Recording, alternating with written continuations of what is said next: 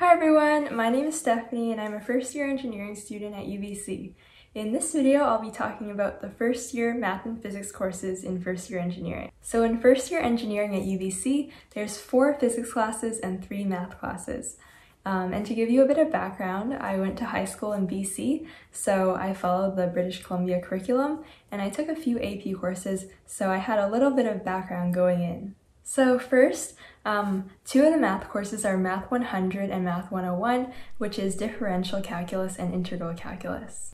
So the third math course is Math 152, linear algebra, which covers topics like matrices, vectors, and complex numbers. So I think this class is really cool because we get to solve really cool types of problems.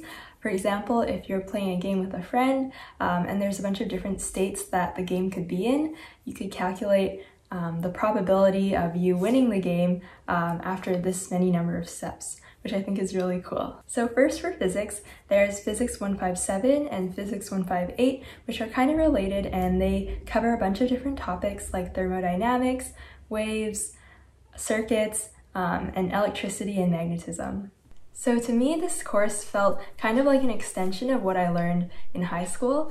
For example, in grade 12, I learned about direct current circuits that had resistors, and now we learn about those same circuits, but they also have capacitors and inductors. So next there's Physics 170, which is mechanics, and it basically covers a bunch of different topics in dynamics.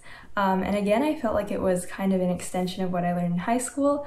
I remember in high school we would do like pulley problems that had 1 string, and now we might have problems that have 3 strings. So last but not least, there's Physics 159, which is a physics lab, and it mainly focuses on experimental techniques. So I think this course is pretty cool.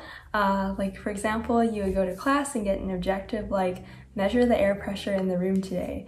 And then from there you would think of a procedure and how you would come to a conclusion, which I think has been really cool to kind of learn more about physics in depth. So those are just some of the cool things you'll get to learn in first year engineering at UBC, and hopefully from this video it's a bit clear what first year engineering at UBC is really like. So thank you so much for watching my video.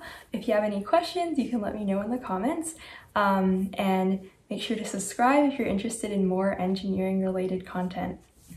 Bye!